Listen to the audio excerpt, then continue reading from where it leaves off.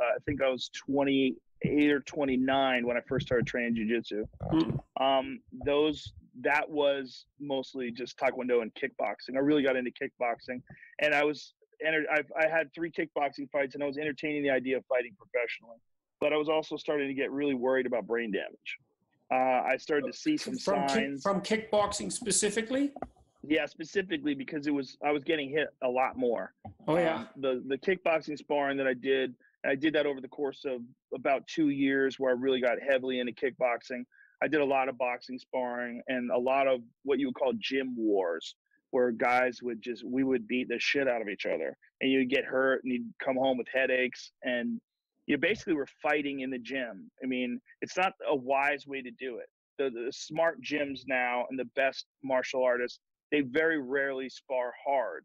Most of the time they spar technically. So they're hitting each other, but they hit each other like this. They don't blast each other full blast. They sort of touch each other. They're working on timing, and occasionally you go hard just to make sure that you can survive with these techniques in a firefight, that you know how to deal with it once you get hit. But we didn't. Right, and is the lower combat intensity still useful for training for the real thing? Yes, but you have to have some high intensity, and some people that high intensity, they actually have drills that they use to sort of to simulate actual exchanges that you would have. There's a lot of science to it now that didn't exist back then. The gyms that I came up in were real hard-nosed, really, tough gyms. And right. If you weren't tough, you did not survive. And they weren't interested in anybody that couldn't take a shot or anybody that wasn't willing to go to war. So you would put on a mouthpiece, you put on a cup, you put your shin pads on, and you beat the fuck out of each other. And that was a big part of learning how to fight. These sparring sessions were brutal. They were nerve-wracking. You'd be scared. You'd be scared going into them. They'd be, I'd be anxious the night before if I knew how to spar a particular guy the next day, because I knew it was dangerous. You basically were having fights all the time. So I'd have fights several days a week. You would fight. Right. It wasn't really sparring. I'd hit guys as hard as I could. Covering a lot too, man, all the time. Yeah. I think from that.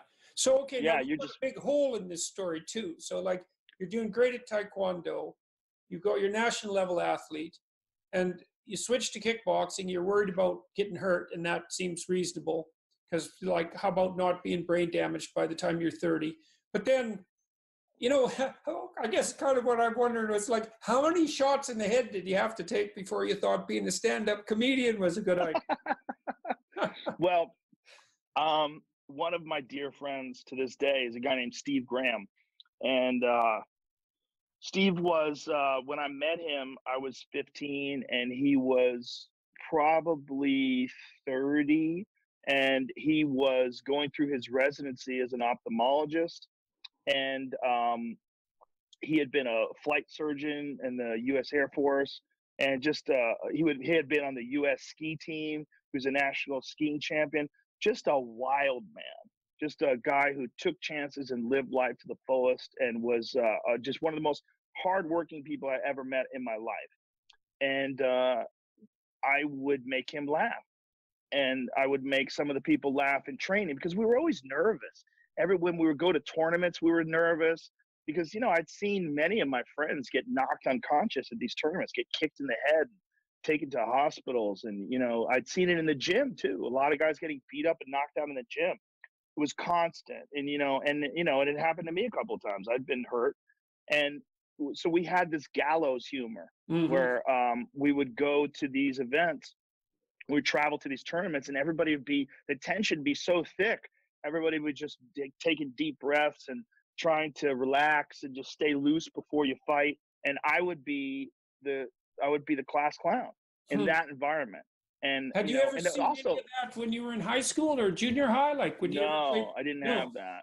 So it took those circumstances. Yes, I did have a sense of humor, but it would manifest itself in cartoons. I would draw like cartoons of the teacher.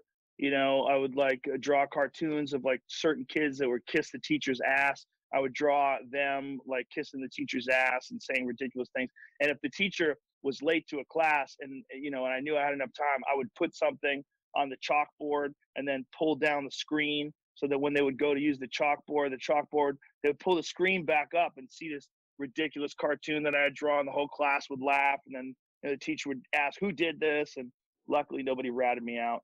But I enjoyed making people laugh, but that was it mostly wasn't things I said. It was mostly cartoons. Right, but right. then That's very different. Yeah. Yeah, but with comedy, with the fighting, when we were getting ready to compete, I was just trying to add some levity.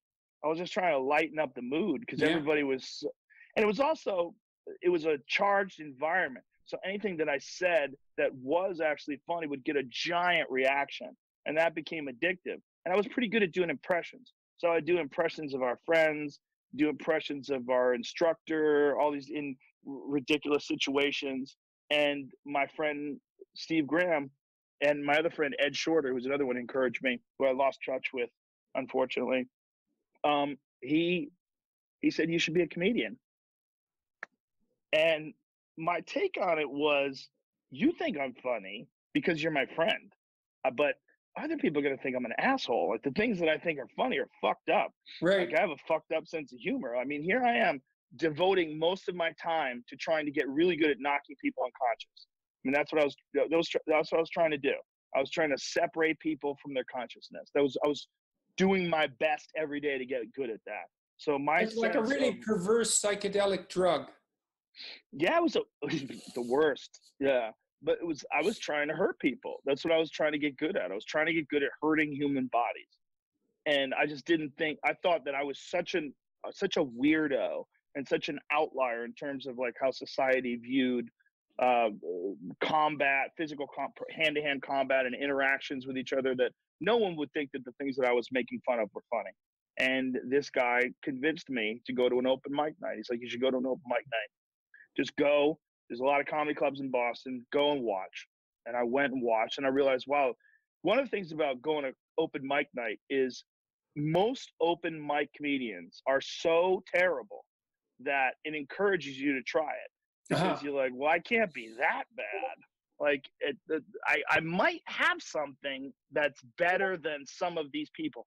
And then, you'd see a real professional go up, and it would be so discouraging, because you'd say, like, God, my God, I'll never be that funny. That guy's impossibly funny. But I knew from martial arts that if I worked really hard at something, I could get good at it. And I had this thought that maybe I could do that with comedy, because I didn't want to fight anymore. I was already on my way kind of out the door. I was really worried about the brain damage. I was on my way out the door from the time I was like 19. From the time I was 19, I was starting to worry about brain damage. And then, so you're 53? I'm 51. 51. And how much damage did you actually sustain? Like lots of people. I don't know. I mean, I seem to be okay. How about physically, muscularly, and that sort of thing? Oh, no, I'm fine. I had a bunch of surgeries. Good. I've had my nose repaired. My nose was destroyed. I had no nose. Like, the inside of my nose just didn't work until I was 40. And then I had a deviated septum operation. They had to cut out giant calcified chunks of scar tissue and all sorts of, my nose was useless until I was 40 years old. So that must have been kind of a relief to have your nose. Oh my God. I tell everybody, get it done. If you have a deviated septum and you can't breathe out of your nose, my God, I couldn't do that until I was 40. Yeah. And it was just all I had broke my nose, who knows how many times, at least a dozen. And it was always bloody. I was always getting punched or kicked in the nose.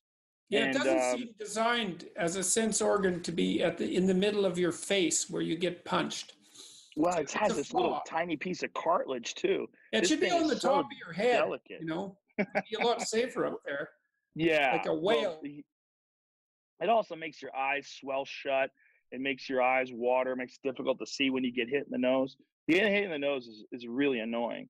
But other than that, I had both my knees reconstructed. I had ACL tears in both knees. I had to get them reconstructed, and a bunch of other stuff. Oh yeah. So you took a bunch of other broken things. Yeah, you ground yourself up pretty good. Feet. Yeah, broken knuckles, and I broke a lot of stuff.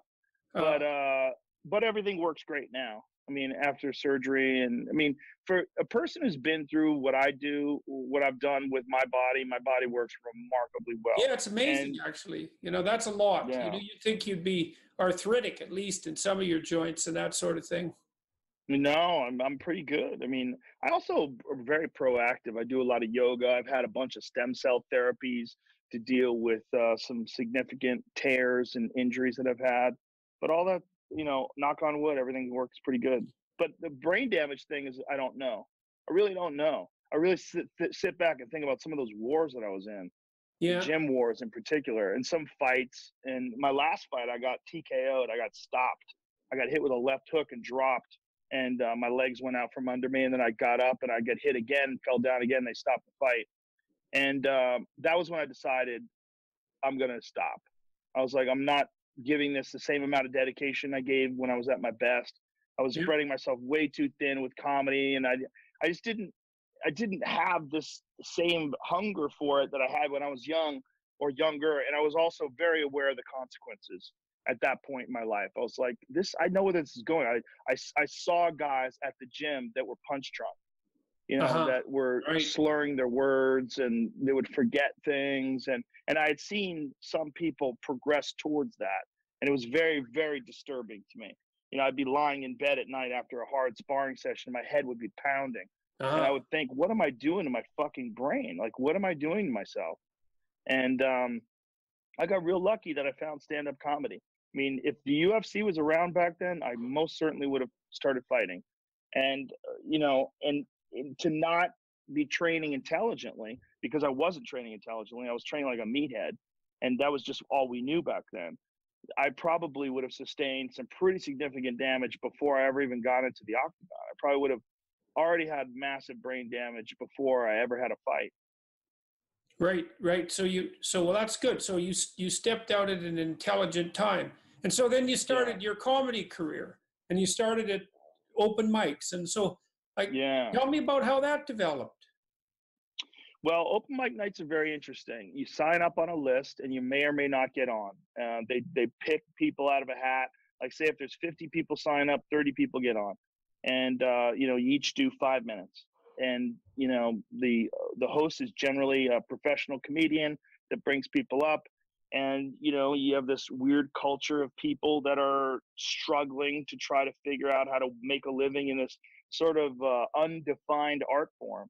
There's no classes you can take in it that are really worth anything. There's no books that you can buy that are going to teach you anything. It's something that you kind of have to. The only thing that I liken to is rap music, because rap music seems to be very similar in the fact that you have to learn from other practitioners. You don't really learn from books. You don't. There's no, like. I mean, maybe there is now.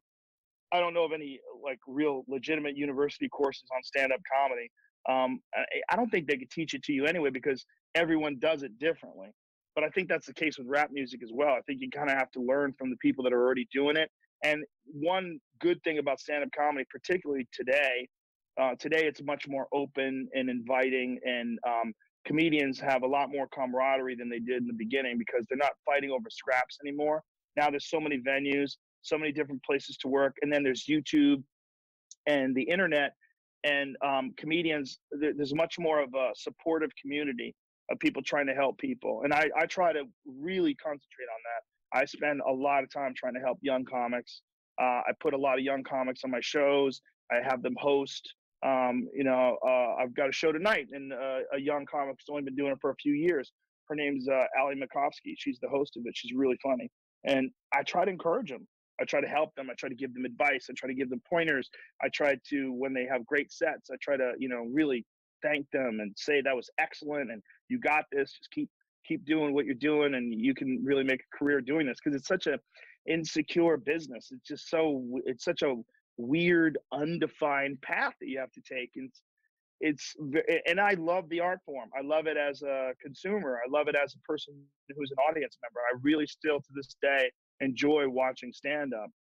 But back then, it wasn't that supportive. There was, we would just support each other, but the professionals weren't that supportive. Not like they are today. A few people, like, there's a guy named Lenny Clark that I'm still good friends with to this day. And I opened up for him. He was a Boston legend, and I was super fortunate to open up for him when I had been doing comedy for about a year. And he gave me some great advice, and that meant the world to me. And he was actually on my podcast just last month. I love that guy.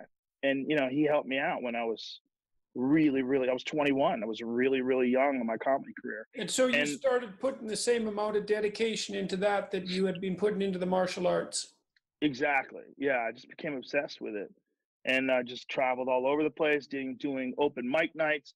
I mean, me and my good friend Greg Fitzsimmons, we started out together. We're good friends to this day. We started out within a week of each other, and we used to travel all the way to Rhode Island. We would drive, you know, it was an hour plus drive to go down there just to do 5 minutes, and then we were at an open mic night for free, and then we'd drive all the way home and just dream about one day being a professional. That was the dream. The dream was to pay your bills by doing comedy. Right. Imagine if you could do comedy for a living. Like, that was the dream. I would never imagine that I'm doing what I'm doing now, where I'm doing these sold out arenas.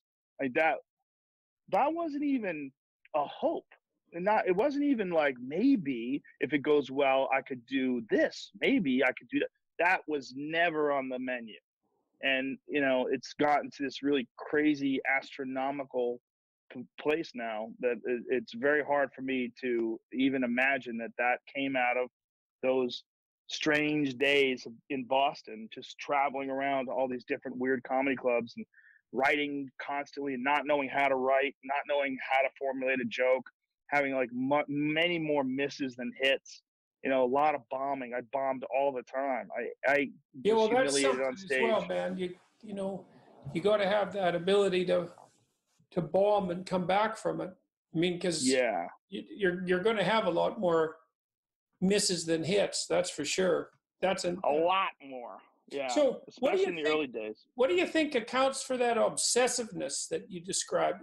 I mean, that's a negative way of putting it. I mean, obviously, you said that, you know, when you were in school, if you weren't interested, you weren't listening at all. But if you were interested in something, you were like laser focused. And that really came up in the martial arts, but it obviously manifested itself in the stand-up comedy too. So what is it about you that enables you? What do you think it is about you that enables you to zero in on something like that to the exclusion of everything else?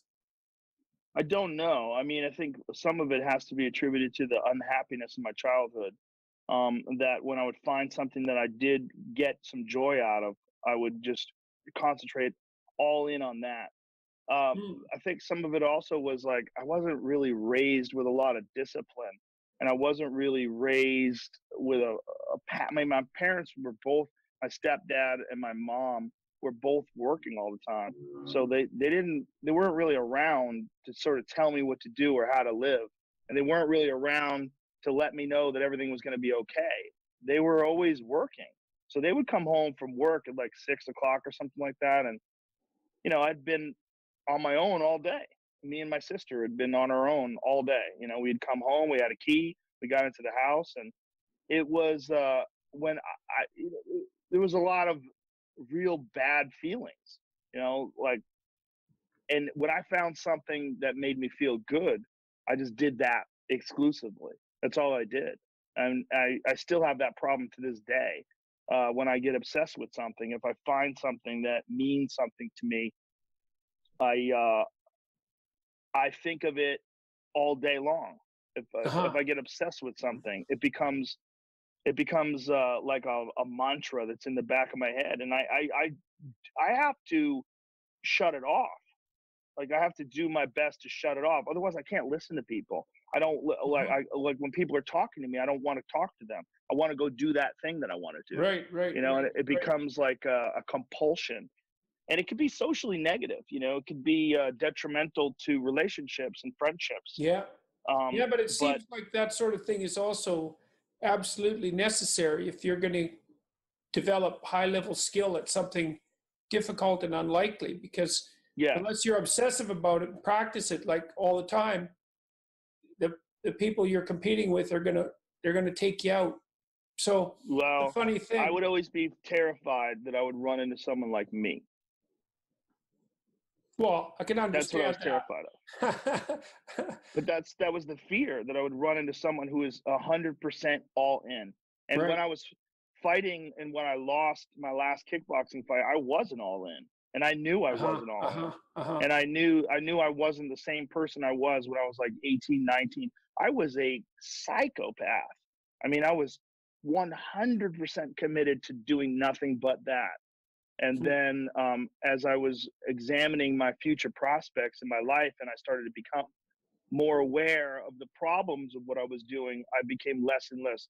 I had one fight that I had in California, in Anaheim, in the U.S. Nationals in 1980. It must have been my, it seems like it had to have been 86 or 87, somewhere around there.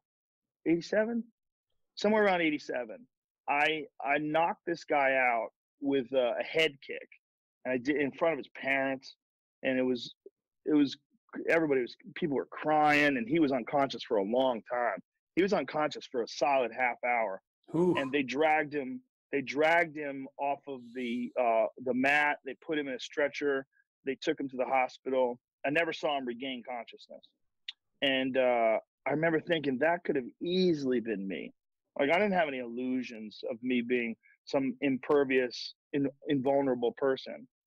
And I was really thinking about how I hit him so hard, my heel was hurting the next day. I was walking with a limp from his head because I wheel kicked him in the head. It's a particularly brutal move where you spin and your whole leg comes around. You're hitting someone in the head with your heel, and he fell like he had gotten shot. Just fell face first, out cold, snoring. It wasn't the first time that I'd done that to someone, but it was one of the most brutal because he kind of ran into it too. He was trying to Mm. kick me as I was kicking him. So it was the force of his body coming towards me and me hitting him. And I was thinking, that guy's probably never going to be the same again. Like, he's never going to get over it psychologically, or if he does, it's going to be very hard for him. But he might be damaged for the rest of his life. That's a real possibility. And then I started thinking, am I willing to have that happen to me at 19? I was 19 years old. I was like, is this what you want to do? Do you want to get hit in the head like that and never be the same again at 19? Because it easily can happen. Yeah, We were then at you've got 60 years to live like that. this was a national championship tournament. So he was a state championship, I think, from Illinois, and I was a state champion from Massachusetts. And it wasn't like he was a black belt. I mean, it wasn't like he was an unskilled guy. So the fact that I was able to do that to him, and I was able to do that to a bunch of other guys, I knew that someone out there could do that to me. Right. I knew Right. that I wasn't the best in the world, and I knew that even though I was I was a real national level competitor. I wasn't world class. I wasn't the best, especially at 19. And so that doubt stuck with me for the next couple of years, and it was probably the first seed of my new future was me hurting that guy and thinking about what that was going to be like if that happened to me. Yeah, well, that's a hell of a right turn you took there to go into comedy. So, okay, so how now you became successful as a comedian? So you started playing in little clubs like stand-up comedians did, and like Yeah. how'd you get your breaks, and how'd your career develop? How long did Well, it take? it took a few years for me to get competent. It took like 2 or 3 years for me to get competent. And then 3 years in, I got extremely fortunate again where I met my manager, who's my manager to this day. He basically picked me up when I was an open mic comedian. I mean, I was getting a few paid gigs here and there, but I was really an amateur. Um, and he found me. He was looking for new talent. He came up from New York. He was a like, really well respected and well recognized manager. Still is, of course. His name's Jeff Sussman, and we've been together for now it must be 28 years. Yeah, we've been together since I was an amateur, and Wow, he that's a successful collaboration to span that amount of time, not many changes. yeah, yeah, we've been together forever. We don't even have a contract anymore. Hmm. We haven't had a contract, I think, for like 10 years. So during all this time, this is just like a bit of a side question here, but you ever have any time at all to pursue relationships with women? Oh, yeah. Well, you do comedy, you're in clubs at night. Yeah, You have yeah, most of your day to do whatever you want. When I was just a stand-up comedian, I had a lot of free time. I mean, you're writing jokes, but you can only do that a couple hours a day, or you get bored and then it's not effective.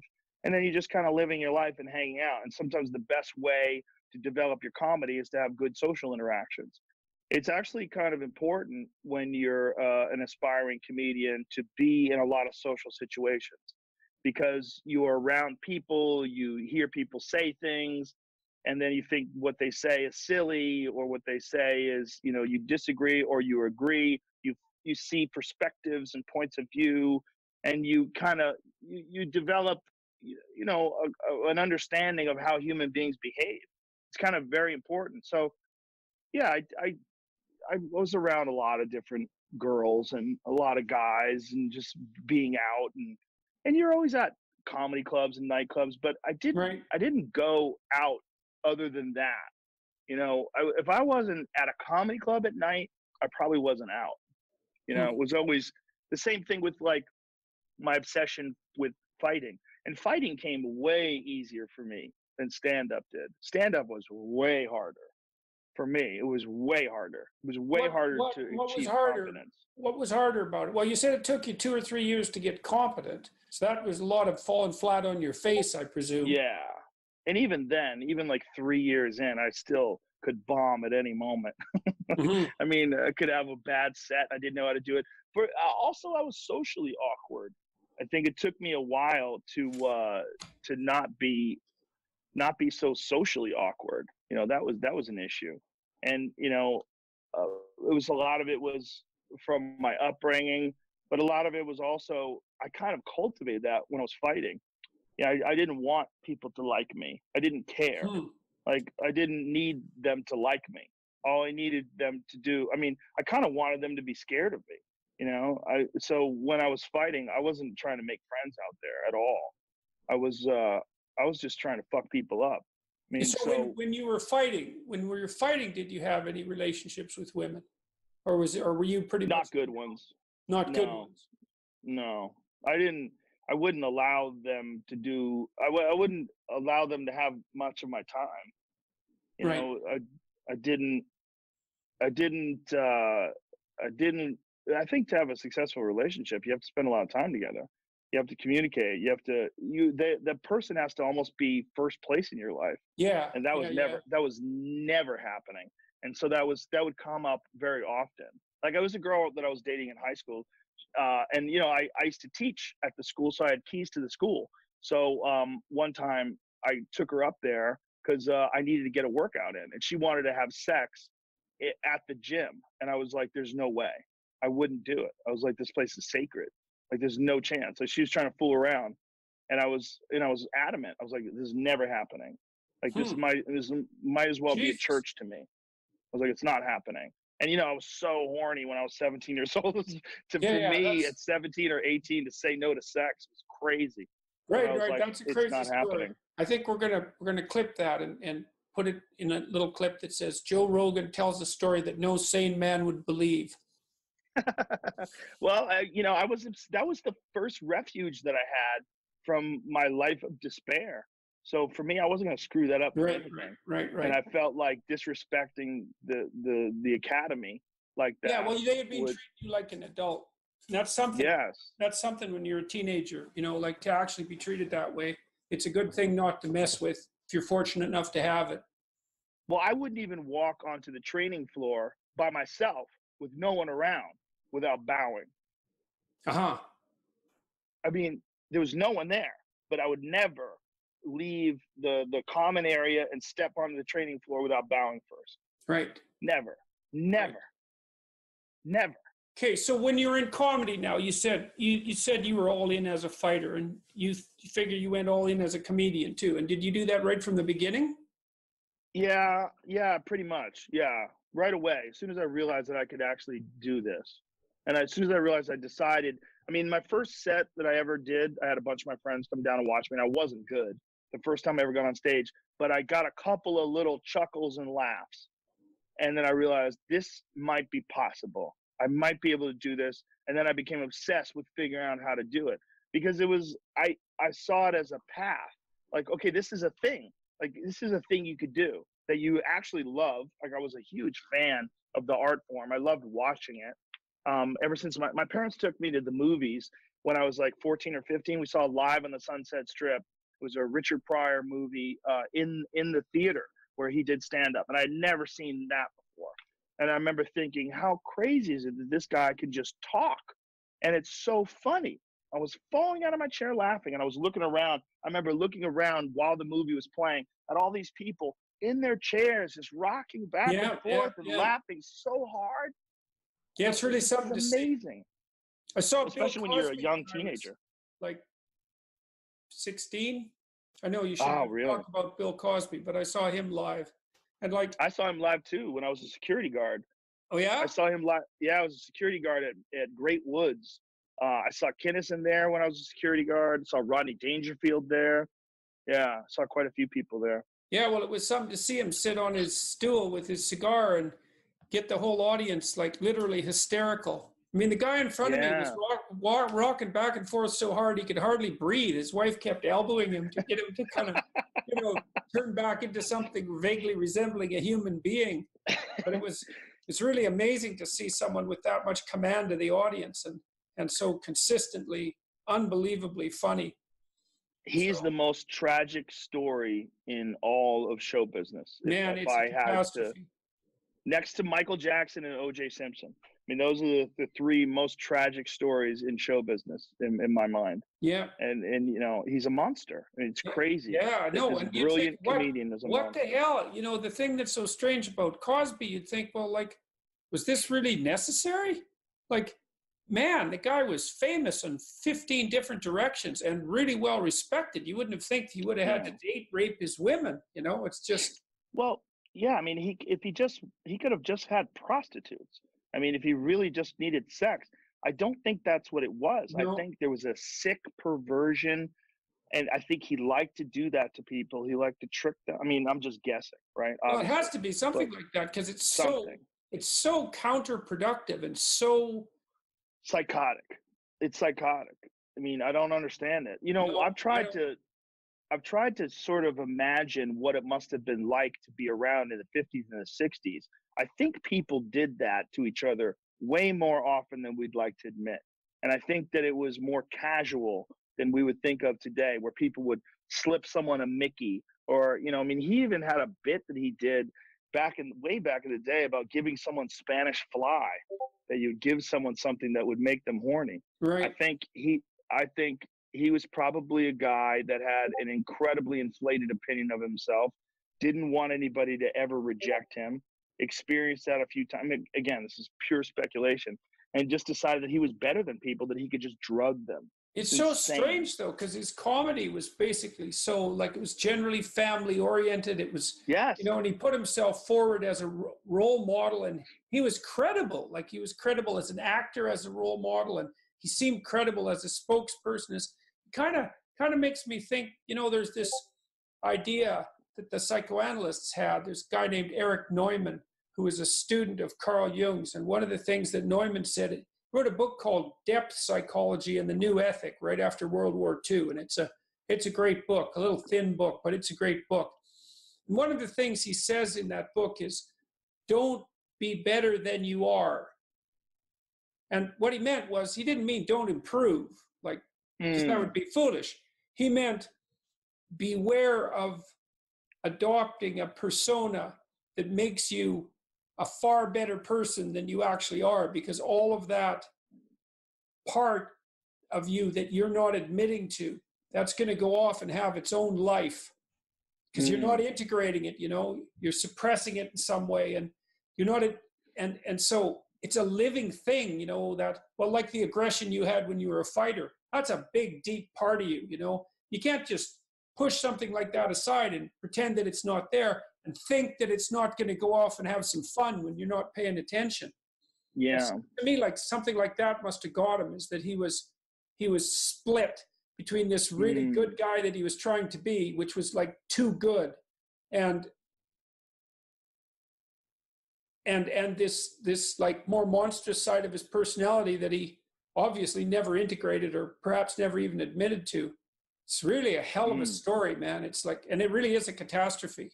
I think it was an absolute bloody catastrophe for his victims, obviously, but just as a general cultural phenomenon, it's so awful. Yeah, I couldn't agree more. And they say you should separate the man from the art, but in his case, it's almost impossible to do because his art was his perception of life. So like when you're watching him, it's not like a painter or even someone who makes a movie. It's like when you're watching him now, and all you can think of as he's talking about these different things and about, I told my children, well, he's doing this lovable dad voice and doing all this stuff. All you can think of is that guy rapes people. He drugs them and rapes them. Right. I can't enjoy it anymore. Yeah. And he's unquestionably, as far as like his skill, he was one of the greatest of all time. Yeah. All right, so you got a manager, and you got a good one. And what happened? Yeah. I moved to New York, and then once I moved to New York, I started doing a ton of stand-up comedy. I was traveling all over the place, and I got better and better, and I kept working on it, and just doing a lot of gigs and just going all over the place.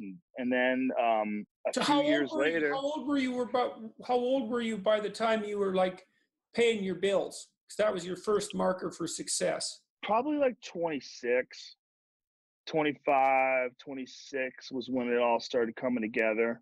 Oh yeah, so that's not too bad. That's not too bad. I mean, I wasn't making a lot of money. I was making enough money to eat and pay my rent. And then somewhere around then, I did a thing called the MTV Half Hour Comedy Hour.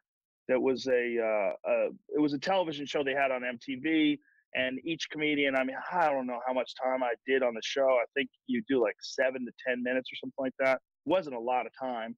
And I had a set, and I did it on television. It went really well.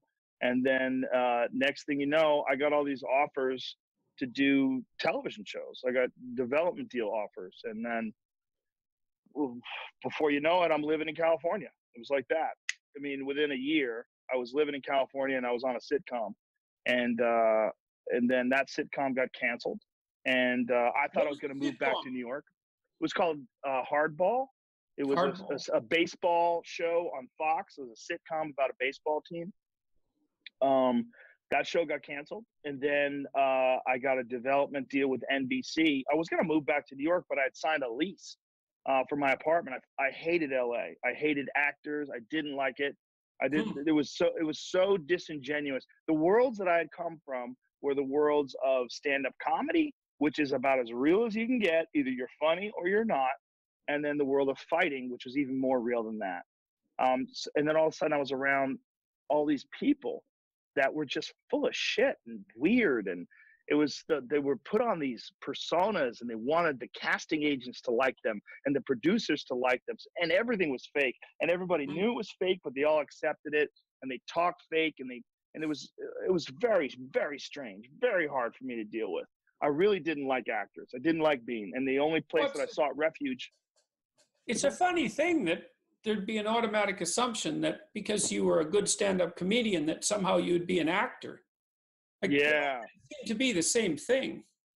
No, they're not. But the thing is that a lot of comedians had gone on to be super successful in the world of sitcoms, like Roseanne Barr, Jerry Seinfeld, Tim Allen, those type of people. They had these huge careers, Brett Butler. So because of that, all that was happening at the same time. This was like in 94-ish when I got on TV for the first time. And that was what they were pushing. And then agents and managers would push that too, because obviously you can make a tremendous amount of money. So that show got canceled, but I had a lease for this apartment. So I was kind of stuck in LA. So I was like, all right, let me just stay out here and see what happens for a year. That was my thought. And then I got a development deal with NBC. They wanted to do a sitcom with me. And then I wound up auditioning for a show that they had already had called News Radio. And that was with Dave Foley and Phil Hartman and Maura Tierney and Candy Alexander and Stephen Root and Andy Dick and Vicki Lewis. And we did that show for 5 years. And then, by that time, I had done a lot of stand-up at the Comedy Store. When that show was canceled, Fear Factor came along, and I was touring as a comedian. And now that's but a I was whole still switch there. Okay, so now you go from sitcoms to Fear Factor. So how the hell did that happen? And why did it happened.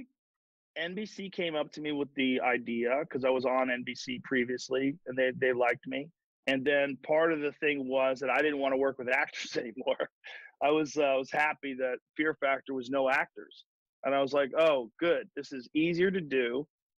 It's just me talking to people, and since I had a background in coaching, because I had coached a lot of people at tournaments, in competition, and I taught a lot at Boston University. I taught at my own school. With Taekwondo, I was used to teaching people, and I was used to encouraging people and getting people motivated. And I knew how to get fired up for competition. I understood. So you were actually one of the rare people in the world who was actually trained to be the right host for Fear Factor. Yeah, in a lot of ways. Luckily, fortuitously, because I would, when someone was nervous and they're about to do something, I could grab them and go, look at me, you could do this. This is going to define you.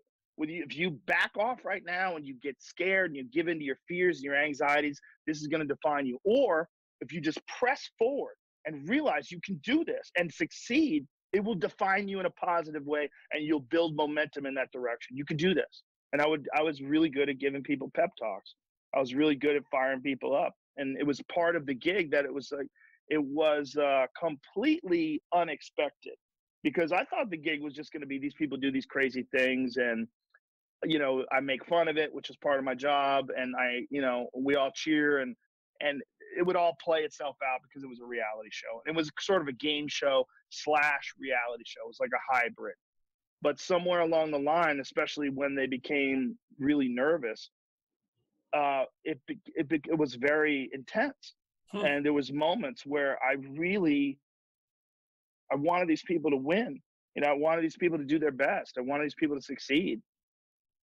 And to be able to encourage someone. Trading, man, and that's the basis of psychotherapy.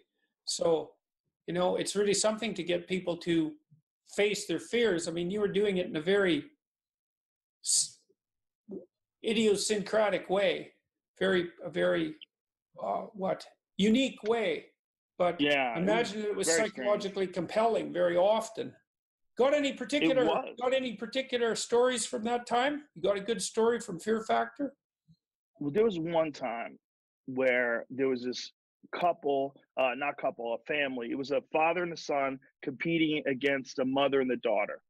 And the father and the son were kind of jerks, which was part of the competition. There was a lot of trash talking, but they were really cocky, and they thought that they were going to win, and it was, they had the parent and child teams had gotten down to 2, and it was the man and his son versus the woman and her daughter. And everybody thought these jerks were going to win, and we were kind of bummed out about it. But the woman and her child, they just rose to the occasion.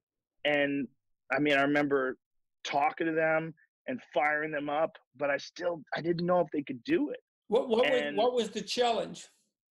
It was some crazy thing that they had to climb and do this thing, and I don't really remember all of it. Like, they had to gather flags. It was all for time. But the son, the kind of jerky son, the jerky dad, they kept screwing up, and they fucked up because they'd kind of taken it for granted that they were going to win. Uh-huh. And when the pressure hit them, they knew it was all on the line. A lot of times jerks are just insecure. And when they're under pressure, when they're really faced with real pressure, like this is the real moment. Who are you really? Fuck all that talk. Who are you really? They fall apart. And the mother and the daughter won. And you're talking about a hardened crew of people that had watched people eat animal dicks and jump out of helicopters for season after season, episode after episode. We did 100 and something shows, 100. I don't even remember how many shows. Like probably 140 episodes of that show. Everybody cried. The camera people, like I'll cry now if I'm thinking about it. When the mother and the daughter won. So affecting. I mean, there's a justice component to it, right? There's a comeuppance. It was a comeuppance. It was an underdog. It was just seeing their spirit, when they were figuring out a way to win, watching them win. Like to this day. I'll tell you, one of the things that makes me really happy about this interview so far is that, like, I have a tendency to tear up in interviews, as you may have noticed, but this time it was you, so I'm quite pleased about that. It's a very touching story, though, man. You do, eh? Yeah, but particularly like that, I don't tear up for sad things. I tear up for happy things. That's an interesting thing to think about too, because it's not exactly happy, right? It's because when these people come up to me and they tell me their stories, that often makes me tear up, because it's like this blast of dead, bloody seriousness with a happy ending. So it's a comedy because it's a happy ending, but it's rough and affecting, and it that makes me tear up. And I think my proclivity, I've always kind of had that ever since I was a kid, but it seems to have come back. Me too. Well, you too, eh? Huh. Yeah, always. But it's always been happy things. It's never been sad things. It's very hard to get me to cry with sad things. Triumph. Things I sort of just, triumph, success. Yeah. People pulling through, like post-fight interviews when I work for the UFC. When someone has like a particularly incredible performance, I have to fight off tearing up. I feel so happy for them. Isn't it strange that it's that same response to sorrow? That's the same response to sorrow and triumph. That tearing up. Like what the hell's up with that? I don't understand that at all. I mean, I guess it's also kind of a sign of empathy. Yes, it is definitely a sign of empathy. But what's also odd is that with sad things, I can objectively analyze them, and I cannot get sad. I can understand that this is just life, and it is what it is.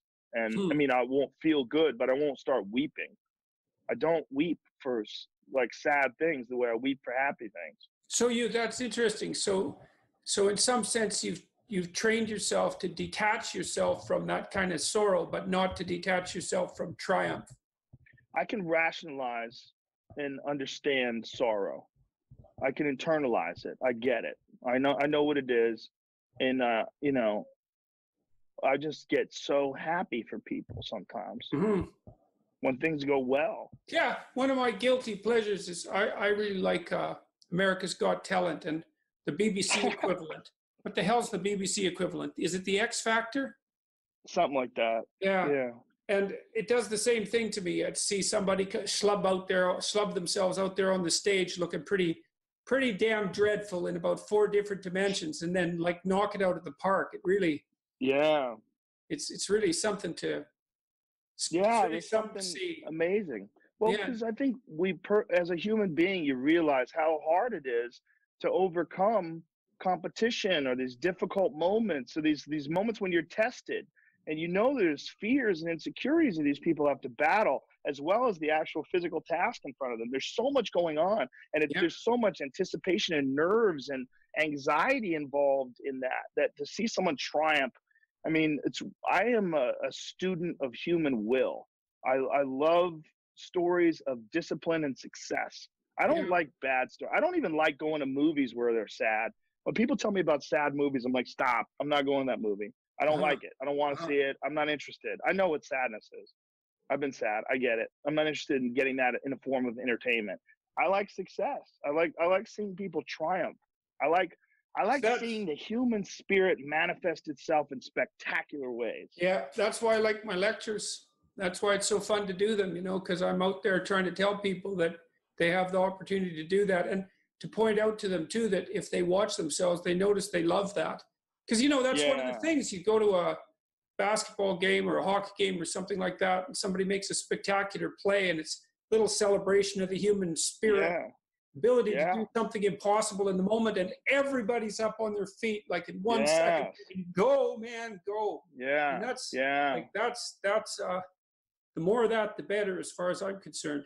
There's so much concentration on our the destruction we wreak on the planet, and our original sin, and our weakness, and the terrible things we do to each other. It's really nice to see those situations where people are celebrating the triumph of an individual in a group like that, and really says something wonderful about human beings deep in their core for all of our problems.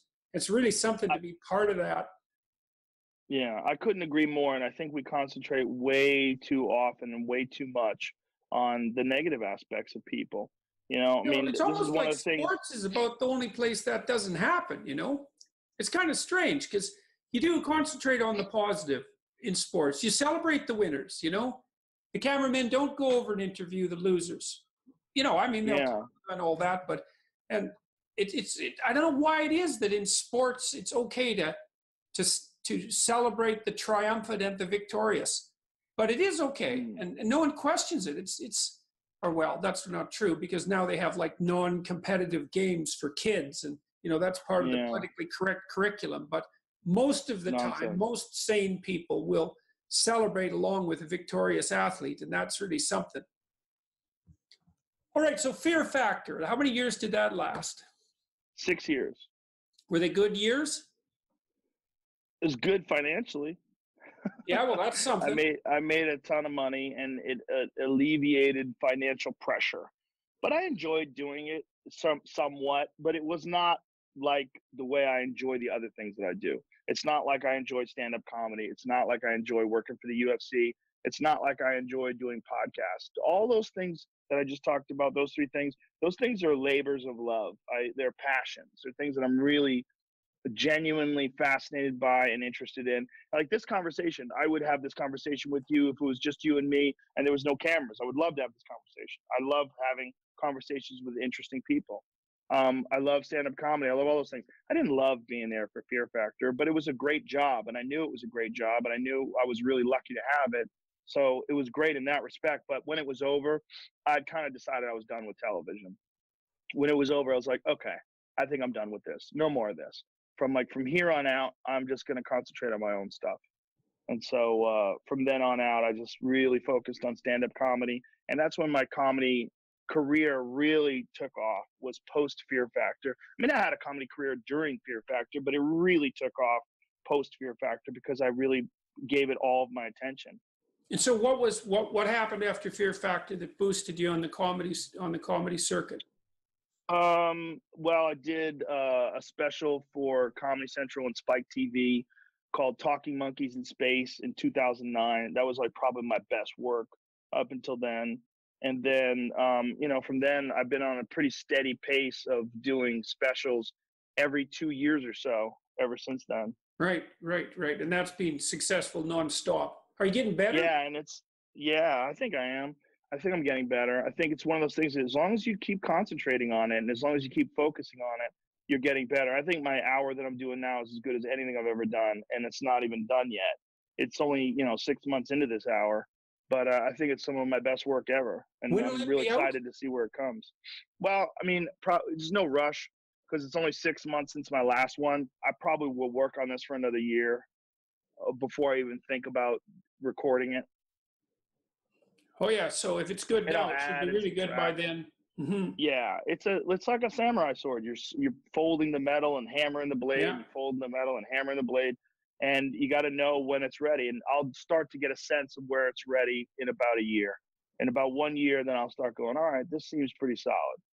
Maybe it's time to rock and roll. And then I'll contact Netflix, and I'll say, hey, let's do it. Let's set it up in whatever city I decide, and I'll pick a city. I'll just run it over in my head. I'll pick a name for it, you know? Well, maybe I'll try to stay posted on what you're doing and come down and see it. That'd be fun. Yeah. I missed you the Anytime, last man. time you were here in Toronto, but I'd like to come and see one of your shows live. I think that'd be a blast. So, Yeah, it would okay, be fun, man. so the next was the UFC, eh? Yeah. That was Well, TV the too. UFC happened while I was on news radio, actually. While I was on news radio, I started working for the UFC way back in 1997. But the UFC was more of a sideshow back then. It was banned from cable. You could only get it on satellite TV. Right, And right. it was a freak show. People didn't know about it. I mean, I loved it because as a lifelong martial artist, to me, it was fascinating to watch all these different styles compete against each other. But it didn't pay much money. And even though it was enjoyable for me, it got in the way of other aspects of my life. And so I quit around 1998. And then